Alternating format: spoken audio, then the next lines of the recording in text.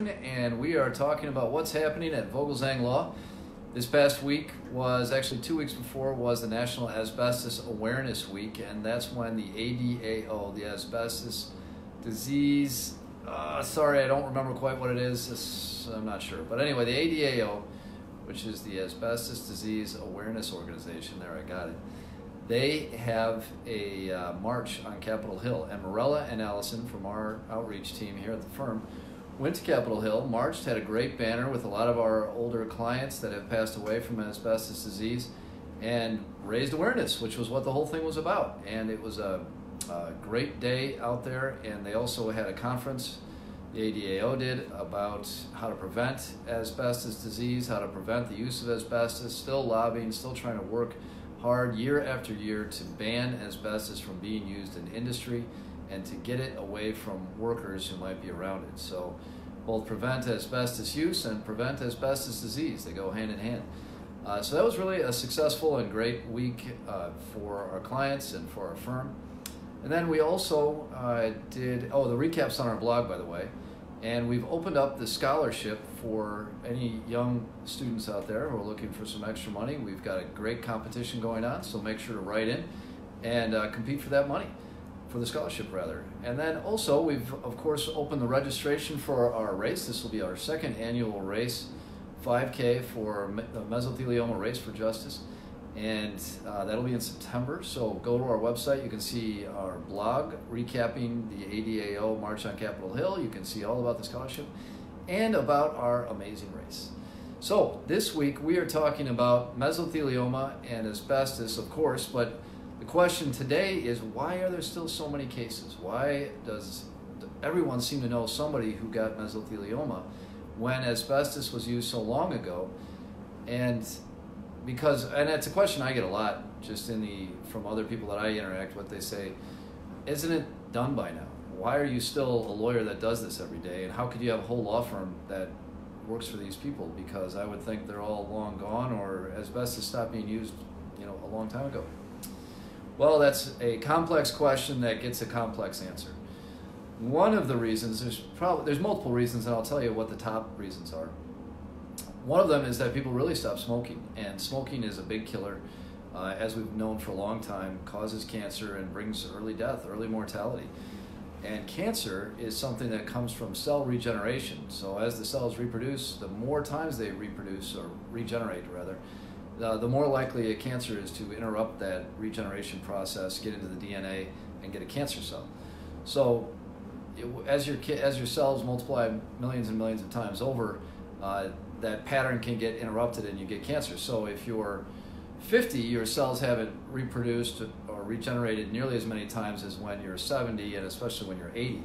So if you haven't died from lung cancer, from smoking or some other problem,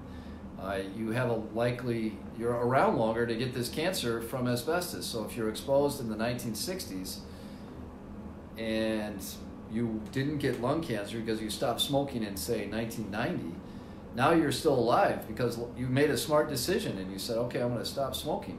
But then you get the unfortunate problem that asbestos that you're exposed to catches up with you in today's modern world in 2019.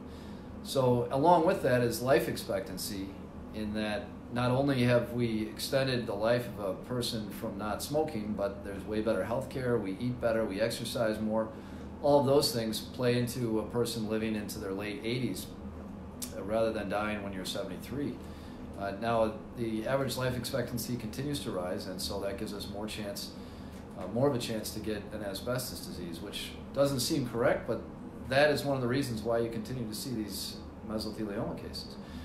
Another reason is that asbestos wasn't really off the market, or, as I do these more modern cases, these third generation cases, as some of us in the industry call it, you see that asbestos was really used in the workplace much later than people realize. So I have multiple cases of guys who were exposed well into the 1980s, whether it's through breaks or insulation that was existing on pipes, or gaskets that used asbestos through 1985, cement pipe used asbestos through 1992.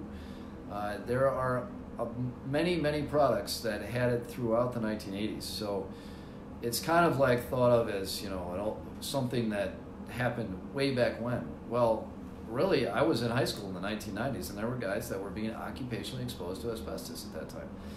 So that is kind of a three-prong answer to a bigger question of why this disease really hasn't dipped down. It might have maybe been reduced by 10% or so in the last couple of years, but you're still looking at easily 3,000 people getting diagnosed with mesothelioma in the United States, and that's just here domestically. Internationally, it's actually a much bigger and far more tragic problem, but it's tragic no matter how you look at it, of course.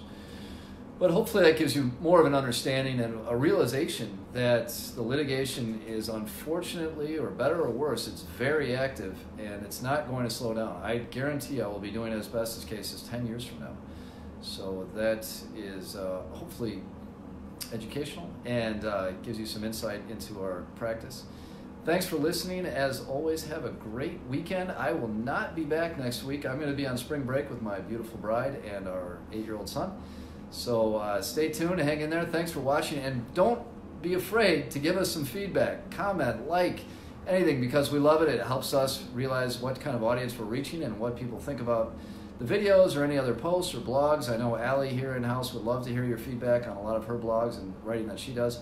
So thanks very much for listening, for watching, for participating, and have an excellent weekend. Thanks. Bye.